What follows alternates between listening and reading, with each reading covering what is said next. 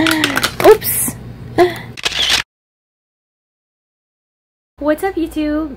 So you're probably wondering what kind of PC or laptop or desktop that I use. I switch in between MacBook Pro 13-inch non-retina, a DELL INSPIRON 15-inch gaming series. I like switching between MacBook and Windows system because they have both their pros and cons, and I'd like to have both advantages. For multimedia things, I usually use my MacBook, and for gaming and work and other things, I use my Windows laptop. I bought my MacBook Pro with a 4GB RAM, and oh my, it's very slow right now. It really lags, especially when it's multitasking. I waited until my warranty is over because I tried to ask PowerMac how much it would be if they would upgrade my RAM from 4GB to even just 8GB, because I know that it will be expensive, and they quoted me like around 17,000. I'm not sure if that is accurate.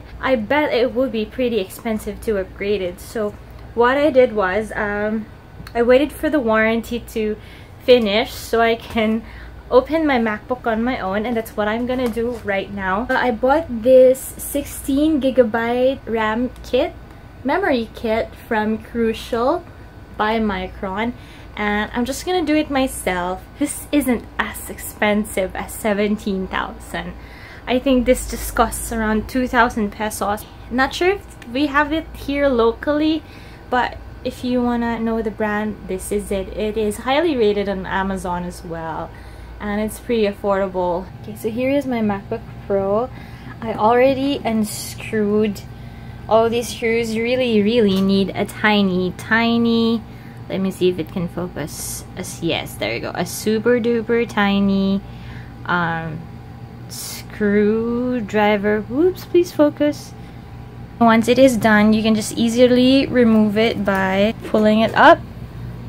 There you go. The insides of my MacBook that I'm just seeing now for the first time. So what we're actually gonna be looking at here is this part. These hinges on the side. The only thing that you need to do is pull them apart, and then the RAM card will pop out. There it is, popped out, and then you can see right at the bottom that there's another one. Okay, so now I'm just gonna open this one. Oops! So I have these two over here. So I'm just gonna remove this, pull this out. Same thing, pull it out again. Pull it. There you go. Yep. So it should be this side up. So just put it in. So you don't really have to force it. You see those two gold lines, vertical lines at the bottom. You're just gonna have to tilt it a little bit and then shoot it right in there. Let it rest, and then you just have to, if you need to, pull this so it can go down. Yeah, and pull it again so it can go snap right there. So that's it. So all you need to do with this one is just, again, lightly place it there on top of those vertical lines, and then you're just gonna have to push. Whoops, you're just gonna have to push it down, lock it in place there.